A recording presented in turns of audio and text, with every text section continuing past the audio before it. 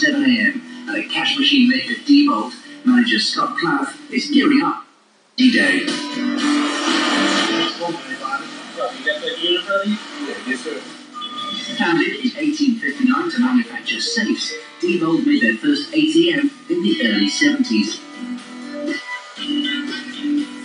Today, they're the biggest ATM producer in the US, each one a miniature Fort Knox.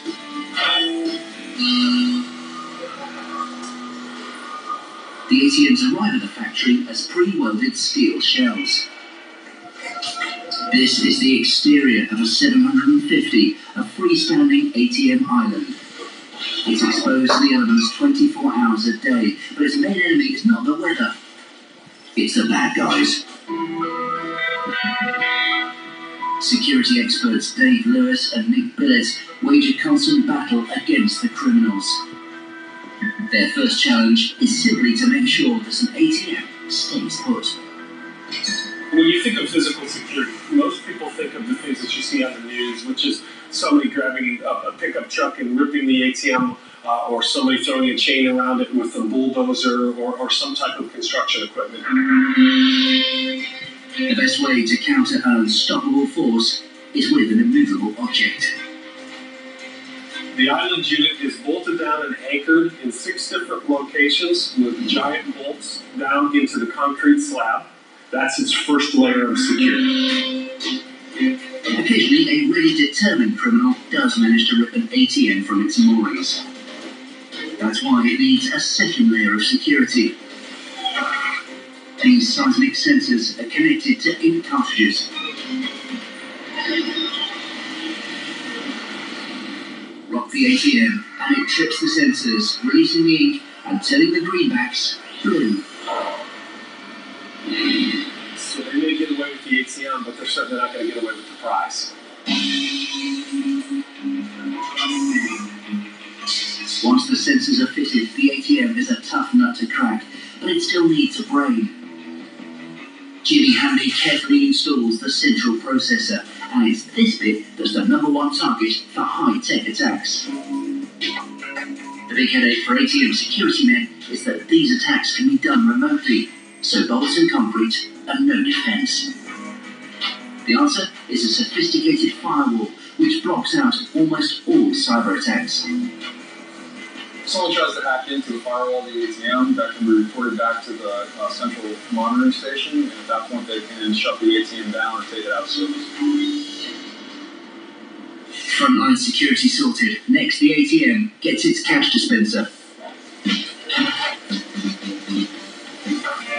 The challenge is to come up with a flexible system which allows the ATM to dispense different amounts to different customers. The answer is to fit it with 5 spring-loaded cassettes, each holding up to 2,400 bills in varying denominations. Josh Eller builds and tests these multi-layered mechanical money counters. He's the man with the cash. Only trouble for him, none of it is real. Diebold can't have millions of dollars hanging around the factory, so they print their own. Same size, same weight, different value. I wish it was a real thin on the bill right about now. It'd be nice to have. The latest headache for the security guys is that some ATMs now allow you to deposit money as well as withdraw it. Crafty criminals insert fake notes to trick the system and top up their bank balance. Countering counterfeit cash requires considerable cunning. In this situation, we have a lot of security associated with this. One is called a currency template. That currency template is designed to come and check not only the note, but all the watermarks on the notes. That note will have a certain serial number to guarantee that it's legal tender.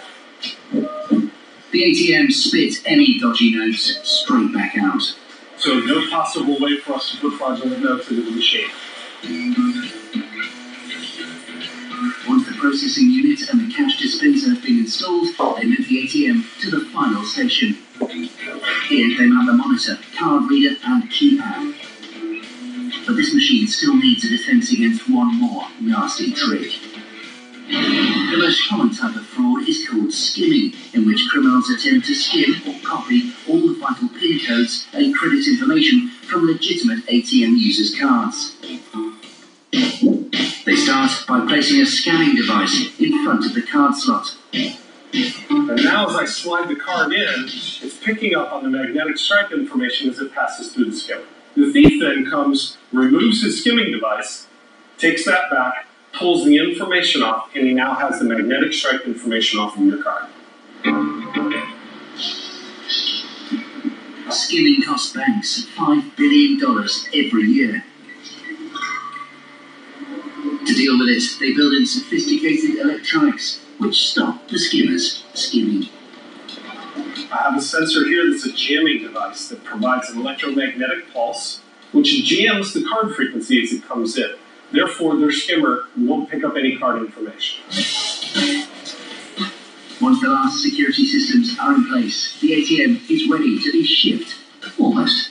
The final challenge is to make sure it all works. Here in the testing department, Verti's Murph is putting the finished model through its paces. Pretty much test everything. Nothing can fail.